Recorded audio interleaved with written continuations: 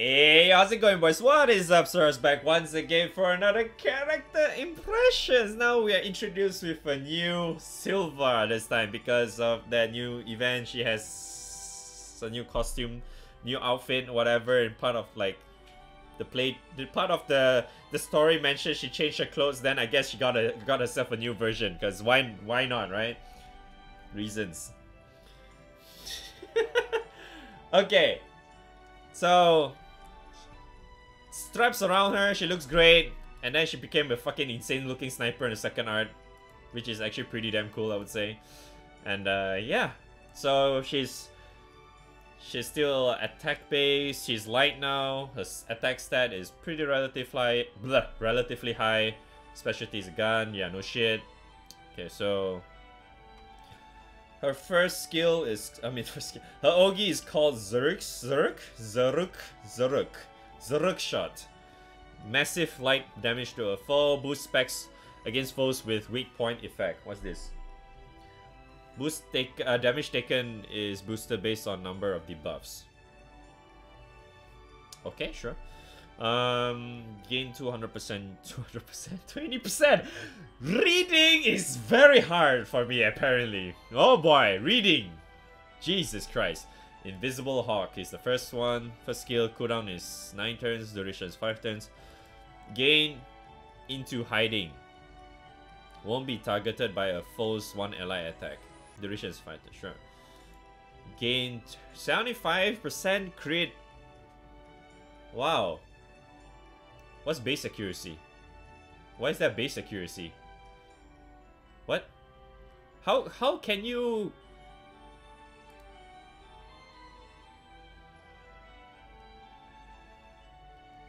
Oh, 70% chance to get 75% attack up? Is that it? What? Oh, okay. It sounds... The wording was a little bit weird for me then. 40% Ogi cap? Wow! 30% uplift, holy shit. Self-inflict, 50% defend down, rip. But that's only like what, 4 turns downtime? Jeez, okay. Second skill is Insight. I noticed all of her skill icons are unique. I don't think we have ever seen these icons before, so that's nice. New icons is always nice. Insight is 5 turns cooldown, 3 turns duration. Inflict, 30% attack down, 30% defend down, and weak point to a foe. 3 turns. So Ogi gives 1 turn. Oh no, Ogi is just boost Ogi whenever there's this in. Okay, so skill 2 is the only one that inflicts that weak point thing. Okay. Okay, we don't know what is the base accuracy of that, right? Supposedly to be high, I guess. Blind Spot. Blind Spot is the third skill. Radius in 5 turns. Cooldown is 9 turns. Duration is 3 turns. Switch out with the sub-ally. Provide backup fire to the subject ally. Oh, this is similar as the water version, isn't it? Oh. Okay, so passive is Spotter. 3% boost to light characters critical. Wow! Critical hit damage cap? Oh, wait. That can miss? This can miss? Okay, what? Okay. Bullet Burst. 200% bonus light damage to a foe upon the Chain Burst Ascension when Silva is a sub-ally. That third skill is like the... Oh, really? I thought it was like 100% or something, so there's a chance for it to fail. I mean, I don't have Silva yet, so... Wait. Gameplay notes, okay. Inside, weak point counts towards the total number of debuffs. So, how much damage can you do? Based on how many debuffs are there. I'm assuming it's also because that if you have Song, you do a little bit better, I would assume. Oh, you mean this one? Oh, this can miss. Yeah, I mean, that's kind of obvious, right? Okay. Ascension is a 4-chain light elemental chain burst. Bonus light damage is based on the stats of the main character.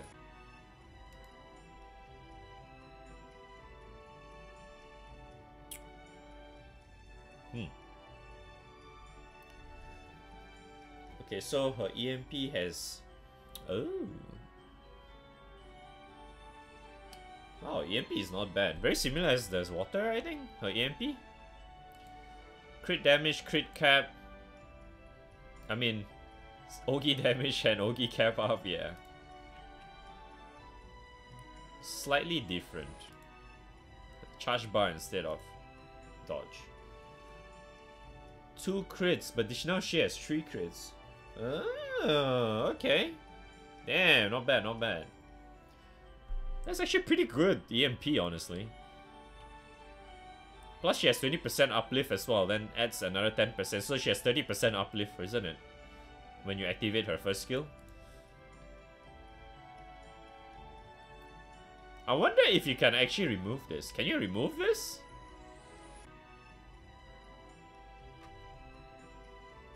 I mean, it doesn't look like you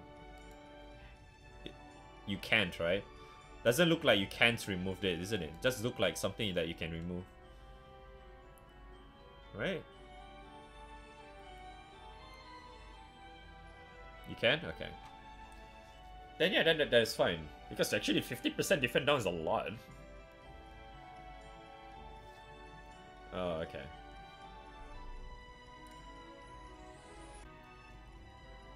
I'm just saying, fucking teacup, Jesus Christ. It's not like everyone uses her for fucking Suyo Bahas or whatever. Okay,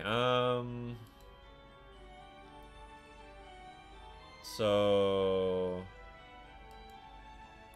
1, 2, 3, 4, 5.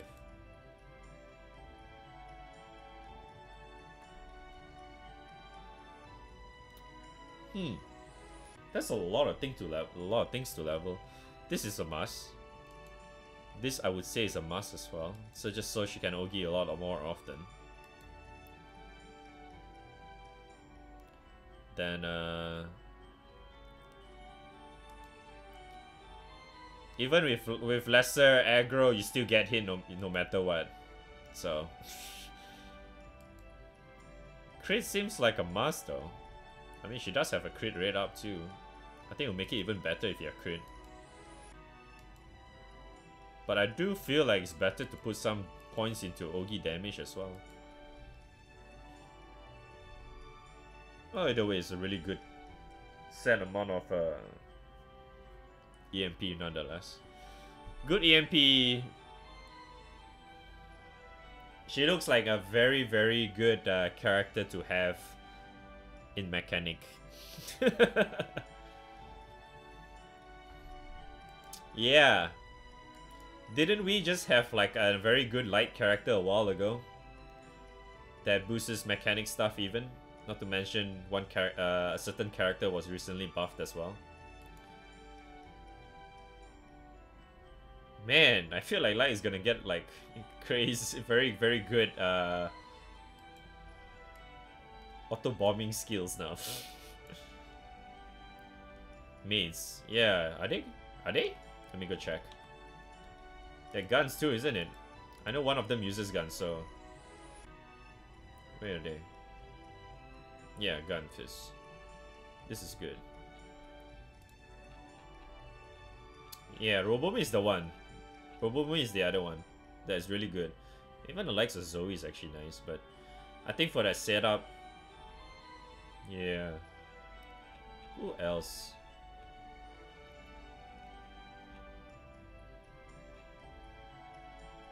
Where's that guy? Yeah, this guy. This guy. If you have this guy. If you have Nari Summer, that would be even freaking better. Holy shit. The nukes that you can provide if you have her. And this guy. And if you use like the maids or whatever. That looks freaking awesome, man. Mechanic stuff for Light turned out to be even stronger now because of her. Damn. But she does look like a nice character to have though. She has nice debuff too, even though that's kind of like local.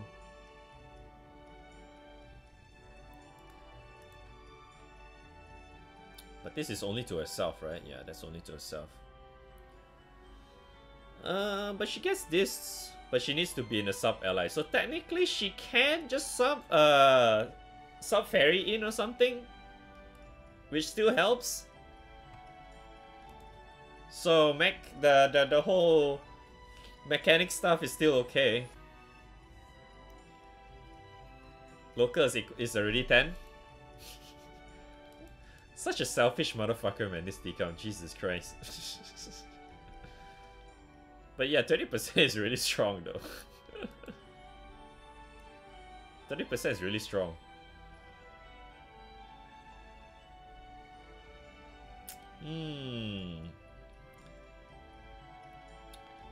She is really a nice looking character, in my opinion. Even like, how do I say this? Just because she's a gun user. It's more like just because she's a gun user, she turns out to be a much better character, I would say. Seeing how like some people are actually using Ultimate Gun these days for fire, you can actually use that for light now, because there's quite a few gun users for light that is relatively useful. Like her now, I mean she's a lot better now, not to mention Gun Zoe as well. Ultimate Gun with light, hey. Ultimate Gun with light. That seems like a cool thing to do. Oh man. But she seems okay now. She's not really like super insane or anything. This is really nice. This is like, well, standard Silva stuff, honestly.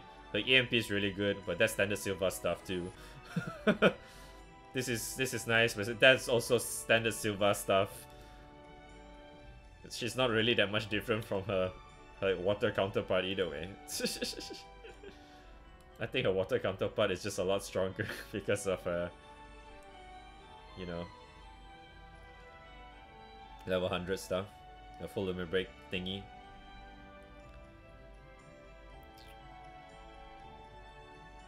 Yeah. People may actually use her in the front line because she can sub now. Because this thing is usually nice to have in shiny.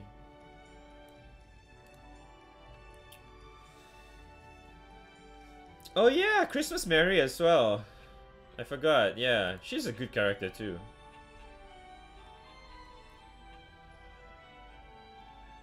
Yeah, Christmas Mary is a good character as well. She's a really nice character, really. Yeah. It helps. Unless you're talking about 70 to 50, then yeah, it's a little bit hard for her. I don't think you will want to use this during that time. You will want to swap out during that time. So yeah. So after 50, you can bring her back, and then during the what you call it, the 50 to 30 thing is where you actually make use of this in the likes of shiny. Because if you actually activate this, it seems very likely that you won't get serious, right, during the 40 or 50 thingy, whatever. So that helps as well. I think she does look usable in shiny. You just need to nuke anyway and then use this and stuff. Seems possible, yeah. But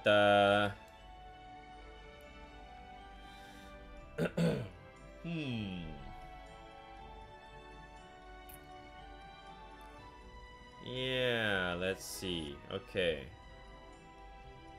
How should I rate her?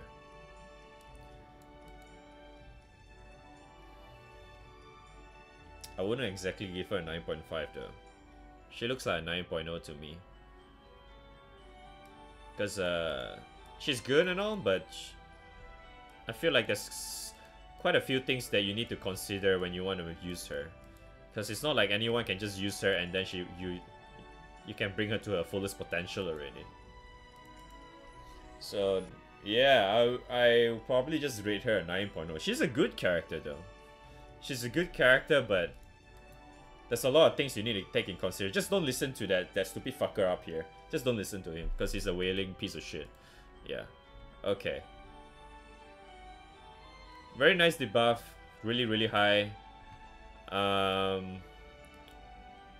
Very good set of skills actually. Fortress downtime is not a lot too. And this can be cleared, so that's good. This is really nice as well. Like, her skill set is really nice. Her passives is good.